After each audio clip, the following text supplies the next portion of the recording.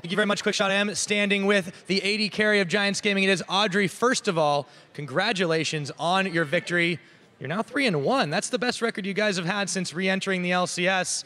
And I want to talk to you a little bit about your plan, Ezreal. You built the very traditional blue build, the Iceborne Gauntlet. Talk to me about the synergy that has with Pepinero and what you are able to do with it.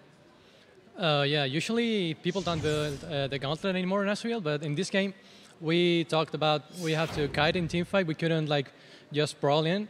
We had to kite backwards, so Gauntlet is a pretty good item to do that. And as well, we needed some kind of CC for Peppy to land his poke. And that's also the job of the Gauntlet, so it was pretty well. It certainly worked very well this game, and as a result of that, as I said, you guys are now 3-1. It seems like things are looking up for Giants Gaming. What really changed? What clicked this split that has allowed you guys to get off to this flying start? Last split, we played good mechanically, but we didn't play smart enough. But now with the addition of Godfred, he makes the calls and like he's confident in it. He makes us look way smarter. He makes really good calls and rotations. I think that's what clicked the winning streak. Fantastic. I mean, it's great to hear that you're having some fantastic synergy with your support. We already know, with Pepinero as well, and the rest of the team is really just looking up. But last question I really want to ask then is specifically about Godfred. How big is his individual impact, you think, and how is that affecting the team overall, aside from just the synergy that you have? Well, as a player, he's doing everything great. Like he's landing every skill shot every time, and apart from it, the calls he makes, as I said before, are pretty important in the game because it gives the team that brain we needed before. Like people who saw us in the last split always say that we weren't playing smart, we were dumb, but I don't think they can say that anymore. Our rotations are good. Certainly not. You guys are off to a fantastic start, and all the best to you. Congratulations once again on your win. Audrey, thank you very much for joining me. Now, we're going to go ahead and send it back to the analyst desk to break that one down. Shocks and Crepo, take it away. Thank you very much, Audrey, there after another victory. Always feisty in interviews, and I like it because they have the goods to back it up. I love that he says we're smarter about the game, in the game, rotation-wise, but also draft-wise. As the draft was going, said, okay, this is a little from both sides. We don't know where they're going, but Giants coming out with a clear plan to shut down the specific things in SK. The first pick, Evelyn, just building their comp to a nice hole. Yeah, they stole away the Evelyn from Svensker, and then in addition to that, they went for this pokey composition. What I liked from the composition that in addition to playing a mid lane poke champion on the Kog'Maw, their AD carry also fulfilled that role. So more poke damage coming out, not a single poke threat, double, risky to play into hard engage, but they bounced around that very well. What seemed like a little too invested in the poke with then a split pusher all of a sudden, but they made it work, and this is why people banned Jax against Whirlup. Fantastic performance, and he was basically the cornerstone of this composition, got them to the mid game and allowed enough breathing room for these two poke champions to come out swinging. Yeah, it's quite interesting that even when he was playing the Maokai, it seems like it always slipped through there, and he was able to get it on his hands again with the Jax, but then it has to translate in game. SK Gaming, last pick for the mid lane Zed. So after a slow early game, the question is, when will the Jax be stronger than the Zed, and how do you adapt your play? Yeah, SK answered with their 5th pick, Zed, and Zed always introduces a split push component to your lineup. No, you don't have to use Zed as a split pusher, but that is his main talent, that's his main goal. So this game basically revolved who is going to win that split push. And as we saw, and we have a replay of that as well, that we can get on your screen right now, eventually Whirlup, he came out on top, and we have this duel right here. Fox thinks he can take the better of it. Whirlup jumps in, ultimate comes out, but then here the Counterstrike is so vital. Fox can no longer attack anymore, gets stunned.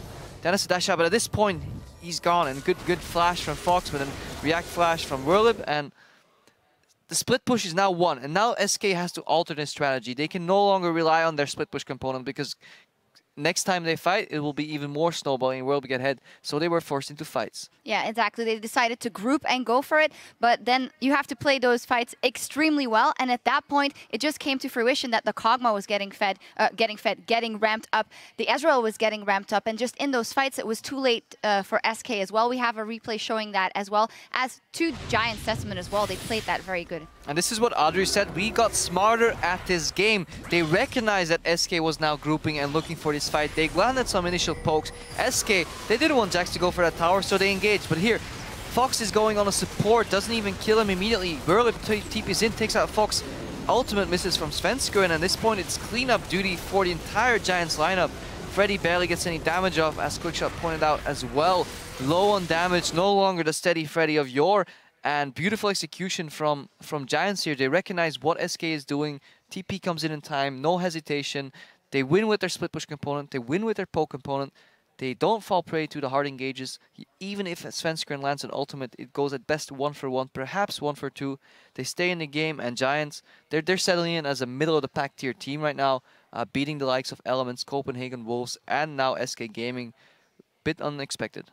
Yeah, absolutely, and I feel that that should be... Audrey did say, hey, we'll make it to Worlds. We don't want to go that far, but when you're setting middle of the pack team, which is looking at, that should actually be their goal now, looking at last splits results for them, and that is working out. One last thing maybe about SK Gaming, as we said, it's just a repetition of the things we had said. Svenskeren, although I feel like he was pushed into the Sejuani, he landed a couple of nice ults, but also with Freddy in there, the Zed didn't really work out. It's just nothing is going off. Yeah, I think SK, they need to recognize that they're no longer single-handedly mechanically outplaying their opponents. Neither lane does it. Fox got ahead early, he did well, and he got some pressure in. That's what I wrote down as well. He roamed bottom once, didn't lose his middle tower, got that kill. He had some pressure around the map, but it wasn't enough.